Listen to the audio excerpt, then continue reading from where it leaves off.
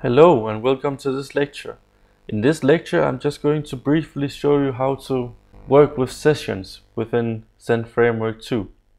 So I don't actually have a concrete use case for doing so I'm just going to give you some code examples here and show you how it works.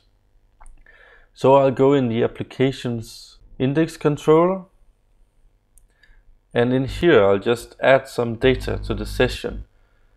So to add data to a session in Zend Framework 2, the easiest way is to use something called a container within the Zend\session namespace.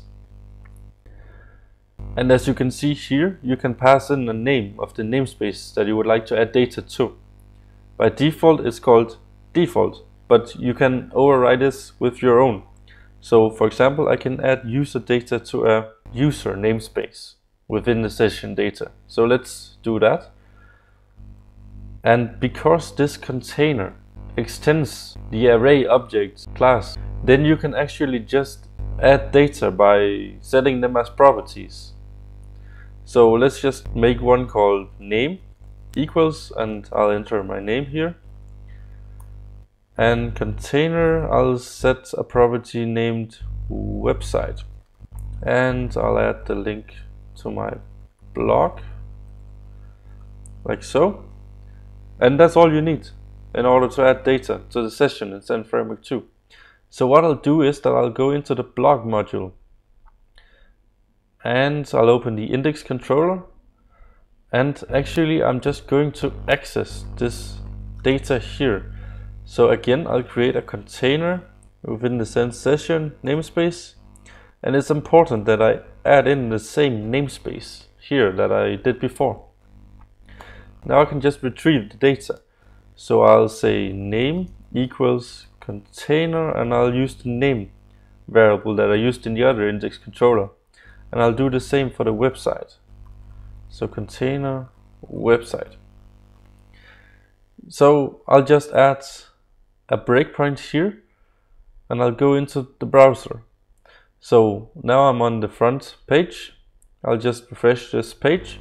So now the session data should have been set, and I'll navigate to the blog module. And as you can see, I have reached my breakpoint. And if we take a look down here, you'll see that I have successfully retrieved the values that I set to the session. So these values were set within the index controller in the application module, and now I just access them in the index controller in the blog module because they were set to the session, so they are persistent across requests.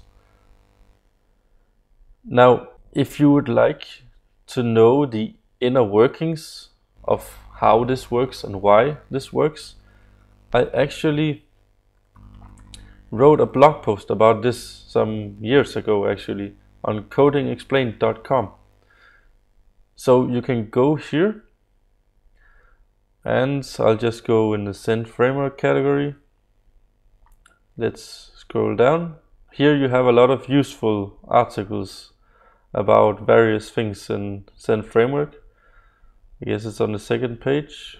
Let's see. Here we go, using sessions in Zend Framework. And here you have an article explaining how this works internally in Zend Framework. So I encourage you to read this article if you're curious to learn more about how sessions work. Otherwise, that's all for this lecture. So thank you very much for watching, and I'll see you in the next lecture.